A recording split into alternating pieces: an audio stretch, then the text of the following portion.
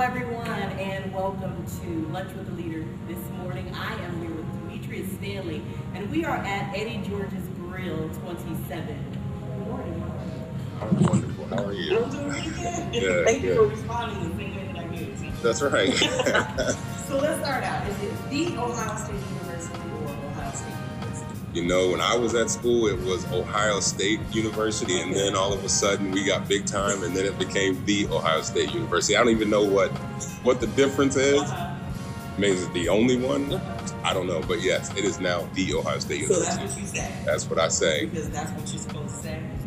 That's what the words say. Okay, because that's a hot topic now. It's like everywhere you go, the Ohio State University or Well, when you look at it and you think about when you put the in front of something, for me and I think a lot of other people, it changes how you think about, like if I went around saying, I'm the Dimitrious Stanley, how do you feel about that? Well, you must be the only one. That guy. Right. So I don't know. It's just it's interesting, but it is what it is.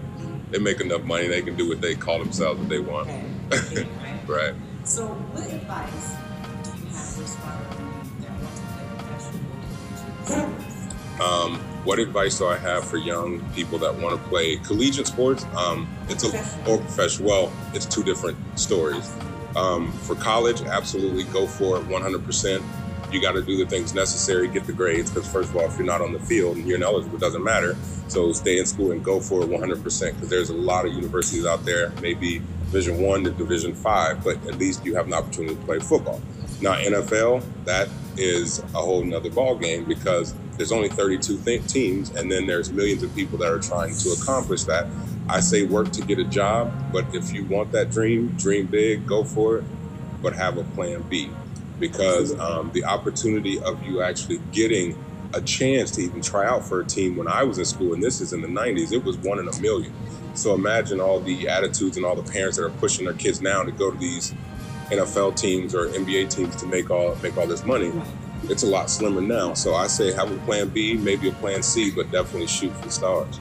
Now you mentioned the parents. So what do you say to the parents of children who are aspiring to be a pro athlete or total talent? Don't pressure them, because you're gonna burn them out. And there's a lot of, I train a lot of kids. I'm a personal trainer also.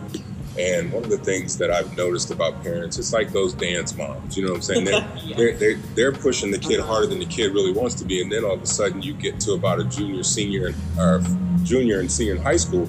Now you're burned out because you've been doing it because your parents pressure, not because you love the sport. Like, thank goodness for me, my parents just said, play what you want. So I happened to be good at football and I loved it and I played it. There was no pressure. So the biggest thing is I'd say naturally, let them play all the sports they can when they're young, and their natural ability will push them towards where they're going to be. That's good. Yeah. That's really good. So being in the spotlight as an athlete, do you feel a sense of responsibility towards people who look up to you? You know what?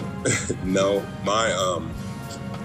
I didn't. But I think I was in 8th grade, and this is when it just happened. It wasn't like my intention. It just was one of those things that happened.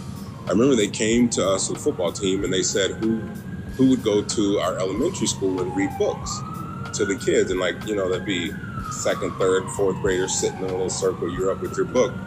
And that's where my community service started. I liked it, and then from that point on, I've been doing it. But I had no intention of ever doing it like that, but it just happened. So you never were aware? I wasn't aware. It wasn't because now it seems like if you're an athlete or you're in the spotlight, that people automatically assume that you have a responsibility for people who are watching you. Well, definitely when you're in the spotlight. But let me tell you something about athletes. Athletes play sports, all right? And it's the whole student-athlete thing. I don't believe in that. I believe the reason the kid comes to Ohio State is because he's an athlete, student second. So I'll say athlete, student. A lot of people, go the political route and say, no, it's student-athlete. And then when it comes to being a role model, we're so young when we're in the spotlight.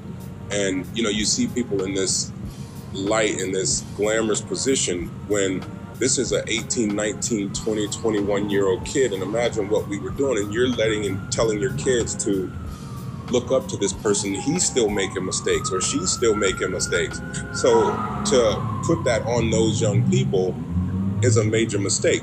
But the nature of the beast is that's where you are, and whether you take that responsibility as a player or not, that's just where you sit. But I like to tell people, these are kids, and you're letting your kid role model be a 21-year-old guy that's about to get $1 million, who's going to probably make a lot of dumb mistakes because of it in the meantime. So, I don't know if they should be, but they are. That's just the way it is.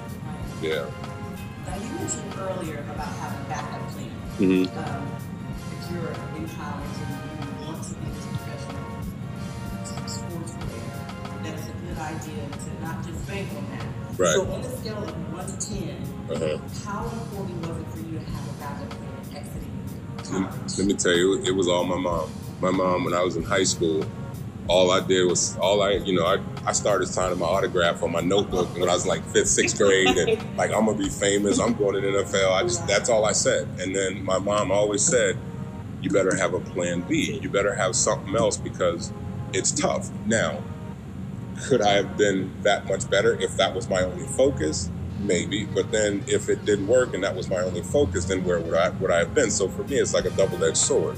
So in 8th grade, what made me have what my plan B was, I did, it was when you follow parents to work, take your kid to work, but I went with my friend Jeff, whose dad was the president of the Lawyers Association, the Bar Association, whatever.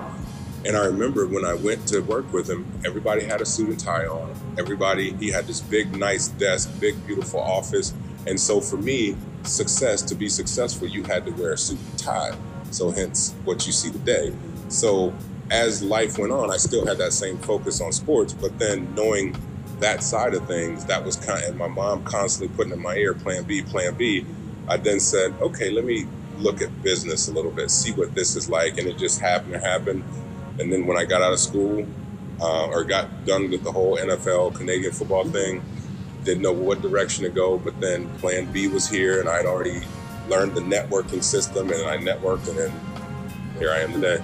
So tell me where you are today. What are you doing now? I'm part owner in Cardinal Healthcare, which we're a home healthcare Medicare agency. We're just hoping to get our doors open in the next few months.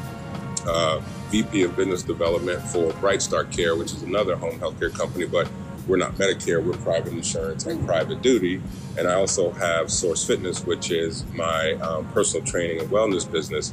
And then Baseline is the actual gym that I do all of my my training and workout of. Wow. Yeah. So you have a lot of things going on. You have that kind of entrepreneur spirit as well.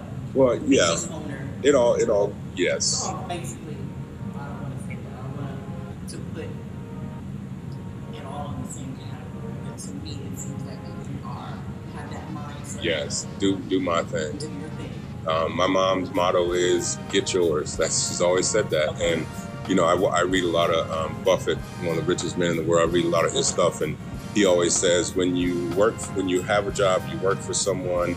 When you own a business, you own a job, and until you invest, you still have a job.